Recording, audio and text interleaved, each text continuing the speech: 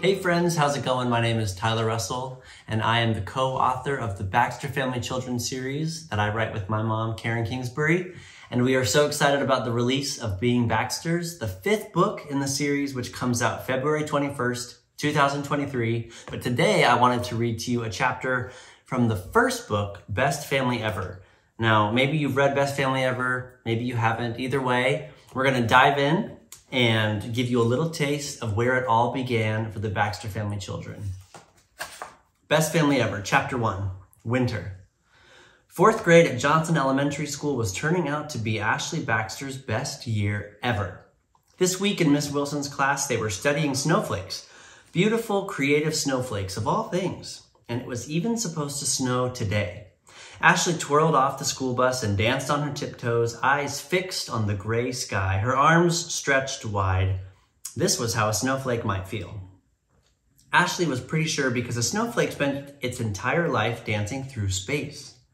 Her goal was to twirl all the way to her classroom. But Ashley must have lost track of where she was going or which way she was turning because all of a sudden she heard a yelling voice. "Watch out, Baxter!" The words were from a boy, and they sounded mean. Before Ashley could figure out who they were coming from, someone crashed into her. A strange sound came from her lips, like the air was leaving her lungs all at once. She couldn't even get a deep breath before she and the boy fell to the ground. From the corner of her eye, Ashley saw a football roll a few feet from her.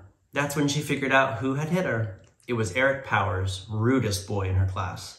"Why were you spinning?" Eric made a face at her. 4 other kids walked by heading to class. Every one of them was watching. Great, Ashley thought. She stood and crossed her arms. It's homework? Just so you know, she stared at him, her eyes squinty. And it's Ashley, not Baxter. Why did he have to run into her? Of all people. Homework, twirling. Eric picked up the football and stood right in front of her, the ball under his arm. Suddenly his angry face relaxed. A slow sort of smile came over him, like they were friends. What sort of homework? If I have to explain it to you, Eric, then you really just don't get it. Ashley huffed. Eric didn't understand. The bell rang and students all over the schoolyard rushed inside. Ashley took one last look up at the sky and closed her eyes. Who cares what Eric thinks? She could pretend to be a snowflake, at least for now. "Ashley, time to come in." Miss Wilson peeked out from the classroom door. "It's freezing out here." "Yes, ma'am." Ashley ran toward the door, out of the cold and into the toasty classroom.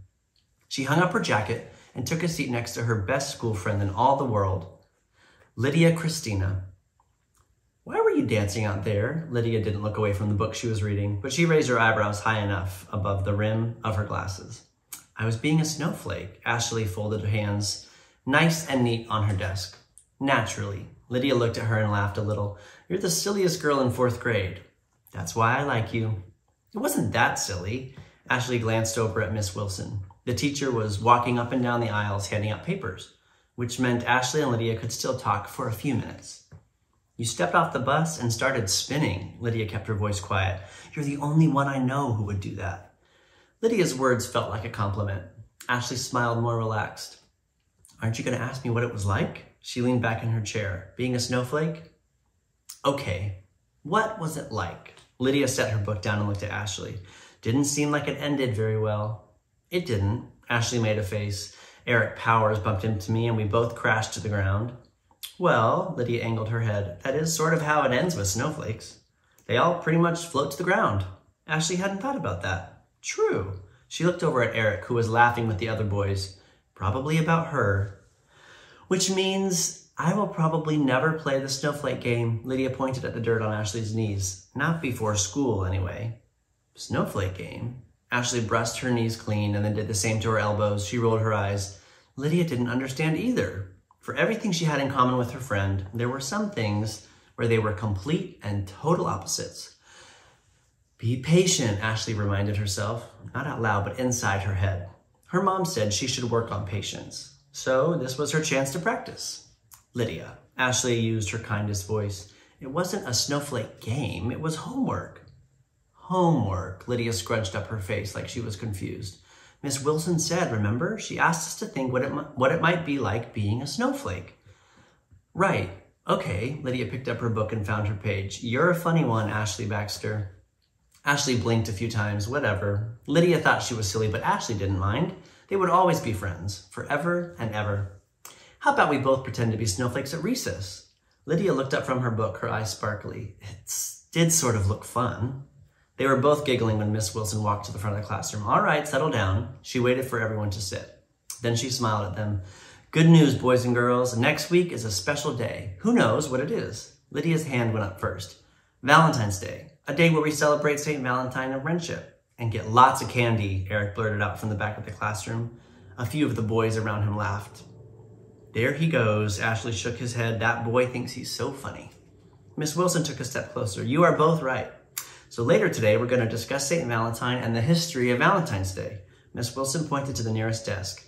I just gave you an activity sheet so we can talk about this holiday together. Ashley looked out the window. She wasn't the biggest fan of Valentine's Day. She never got the most Valentine's cards. Everyone was supposed to give one to every boy and girl, but she always felt like the other kids got more. She'd rather study snowflakes.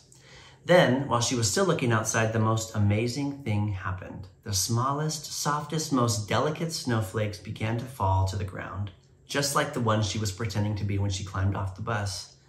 How would that feel, being a real snowflake, dancing and twirling and drifting down from heaven out of nowhere?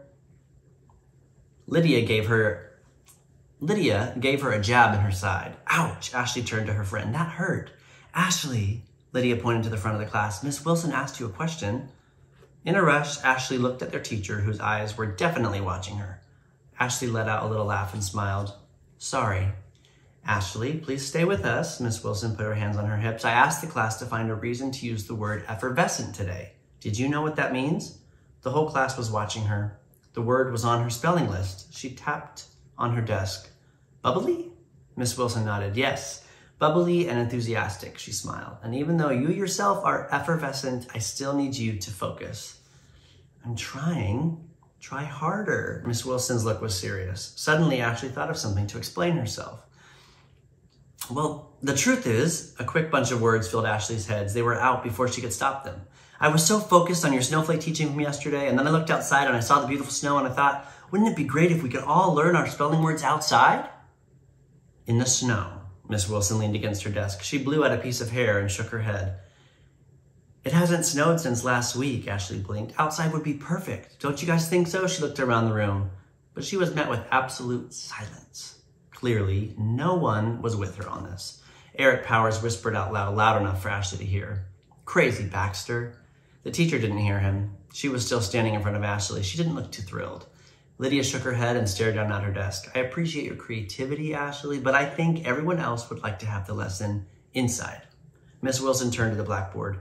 Ashley slouched in her chair and tried to pay attention. She'd already been in trouble twice this month for not paying attention, but sometimes she couldn't help it. All day long, the edges of her mind spilled over with extra thoughts. This wasn't turning out to be a very good day. Miss Wilson reprimanding her in front of the whole class, and the fact that no one else wanted to go outside.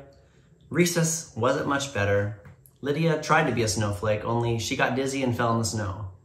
And it wasn't really very much snow, more like mud, so Lydia's hair got streaked with wet dirt. At the end of the day, when the bell rang, Lydia gave Ashley a look. I almost forgot. She stuffed her notebook into her backpack. Why did you ask to have class outside? Miss Wilson was never going to say yes to that. Are you serious? Ashley's mouth hung open for a few seconds. That was a great idea. Learning in the snow, can you imagine? No. Lydia made her eyes wide. Now Miss Wilson is going to call your mom and you're going to be in trouble because you didn't pay attention. Lydia shook her head. And who wants to study in the snow anyway? Too cold if you ask me. Lydia, Ashley stared at her. You're my best school friend. And I would do anything for you, but sometimes I don't get you. Ashley grabbed her things. If only Lydia wasn't so sensible. So then they could both be snowflakes together, even in the mud.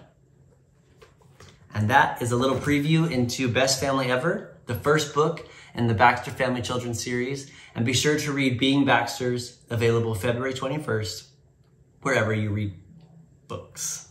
I'm Tyler Russell. Have a great day and happy reading.